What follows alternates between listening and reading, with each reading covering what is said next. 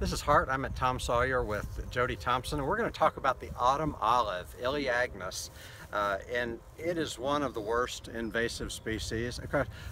First of all, general observation. So this field has not been mowed for a while.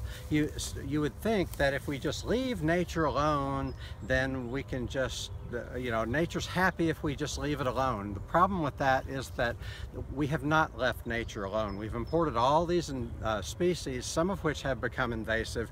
One of them is autumn olive, and if we allow invasive species to run rampant, then our natives can't grow. And just, most of the plant matter in this field is invasive, whether you're talking about our turf grass or the autumn olive or the calorie pears, etc. So Jody's going to talk to us about the elaeagnus. All right, so this is autumn olive. Well, look, we see we have two different sizes. We have a pretty young shrub, and then if we look here to our left, we have a very large shrub. And then we have little bitty ones popping out in the field. These typically spread by seed. They have a small orangish red berry. It's actually an edible berry. However, it spreads rapidly and it takes over areas very quickly. And point of note about autumn olive, we don't see it as much in the lowland areas that are a little more moist. Will grow down there, but not quite as much.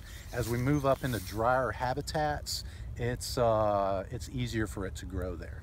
So what we see here is a long, slightly wavy leaf. It feels rough.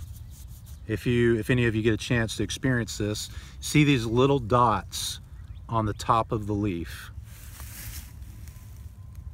And then you see this light brown stem, especially on the younger stems. They'll start to turn a little more brown and gray as they get larger, but most identifiable is this silvery underside.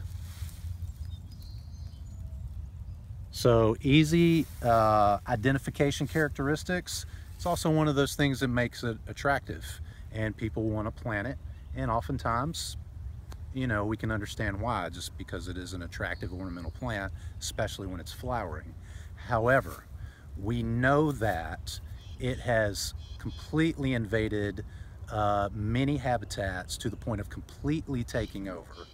So if it's important to you to have songbird populations, wildflower populations, places you can enjoy just for enjoyment's sake, or because it's important to you to have healthy ecosystems, which, by the way, equate to more stable ecosystems, then autumn olive should be on your hit list.